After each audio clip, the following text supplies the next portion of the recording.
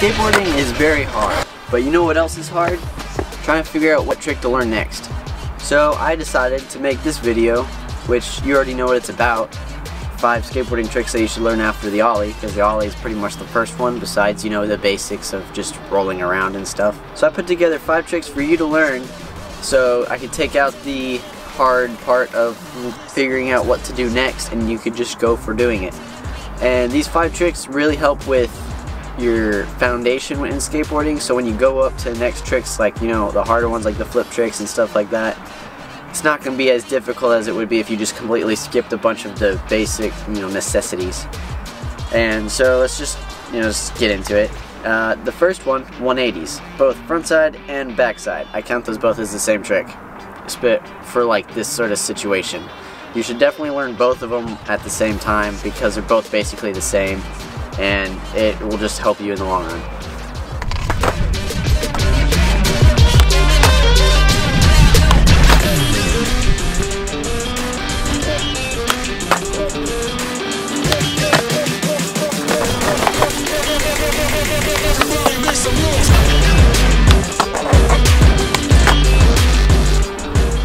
Alright, trick number 2 is the 50-50.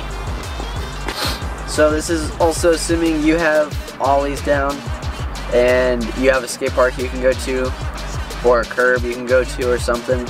But basically, it's you do a combination of a 180 and an ollie just in the middle, you know, just sort of like turn a little bit. Not a full 180, more like 90 degrees depending on your angle at going at the ledge. But you go at the ledge and you do just a little tiny bit of a front 180. You go up and you land on it and you try to land your heels up against the ledge. So that way you're locked in and you're leaning on your heels, so you just stay locked in. And you roll out of it and you just sort of ollie out.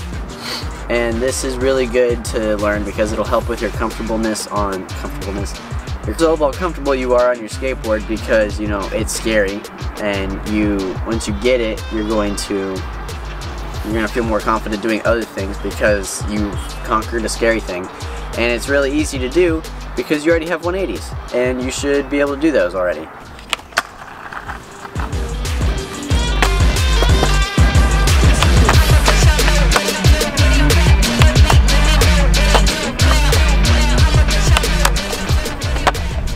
Alright, so number 3 is shove-its. Backside shove-it and frontside shove-it. So these should be relatively easy because you have 180s. And 180s help with this because you're doing the kind of the same motion with your back foot, but you're not turning your shoulders with it. And you're lifting your front foot up a little bit so the board can do the 180.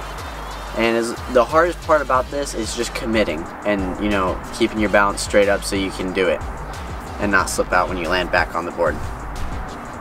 So you do the same thing you do for a 180 both ways, except you pop a little bit more down and out, and so you, like, you know, make the board do it. So you have to be put more little oomph in it, or put a little bit more oomph in it, so it'll go without you having to, you know, make it go the rest of the way with, you know, when you land on it. Because when you first learn front 180s, you're going to pivot it a lot of the ways. I still do it for front 180s. So you want to put a little bit more oomph into the scoop, and then, you know, just make sure you catch it with your front foot. Your back foot doesn't matter as long as it lands back on the board, so you can leave it up as high as, you know, leave it in the air as long as you want. You could land on one foot if you wanted to. So that is the third one.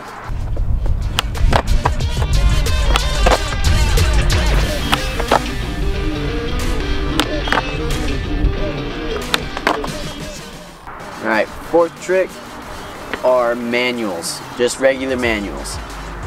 So this is probably going to be the hardest one to learn, solely because just balance. And this is going to really help with your skateboarding career in the future because it is literally just balance. You ollie into it, you land with your foot in the pocket and your front foot up where you want, and then you just hold it and use your core to, you know, kind of balance yourself the whole way until you get off the ledge. And it is very tough to learn, but once you get it, it helps you so much in the long run with your balance, because it requires a heck of a ton, heck ton of a lot it is a lot of balance. Just the main thing the main thing to know about this is your back foot's kind of like in a little pocket area, and your front foot's just kind of up there, and your knees bent a little bit.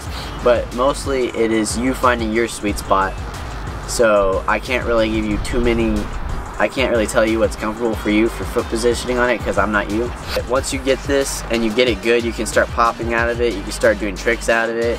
I like to do kickflips out. I like to do kickflips into it and out. I like to do both, sometimes at the same time. I'm sure there's a "that's what she said" joke in there somewhere.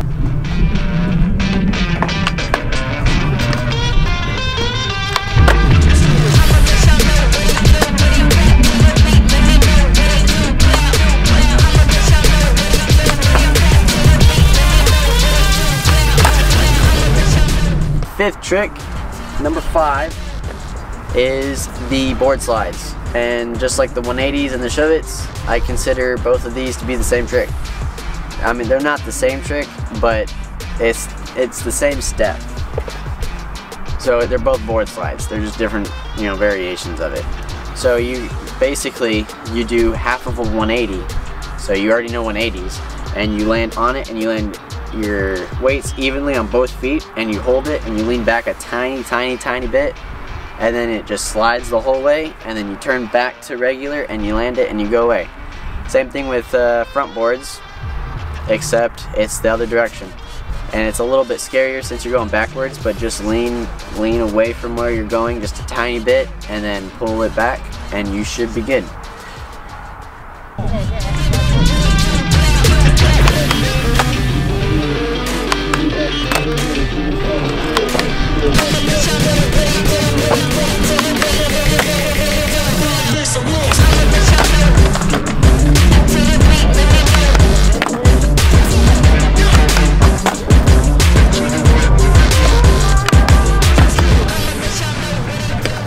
These tricks, I haven't been giving like a whole big explanation on how to do them, because I'm not going in depth, because there's videos out there already that go way in depth. This is just kind of like a game plan for you to decide what you want to do.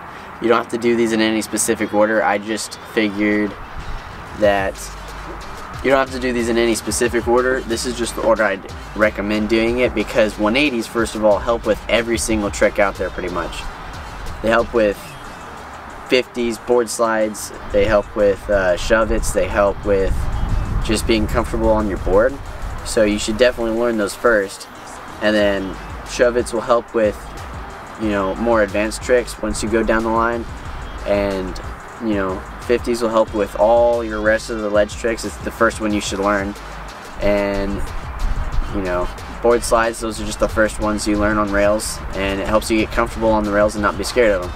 So that's the end of this video. I hope you guys liked it. If you want to see more of this specific type of video, like game plans and what you should learn next, just like the video and I will probably do it, or comment down below and say you want more of these, because I have a few ideas for more videos like this, but I don't want to waste my time doing them if you guys don't want to watch them. So just tell me you want to watch them and I'll make them.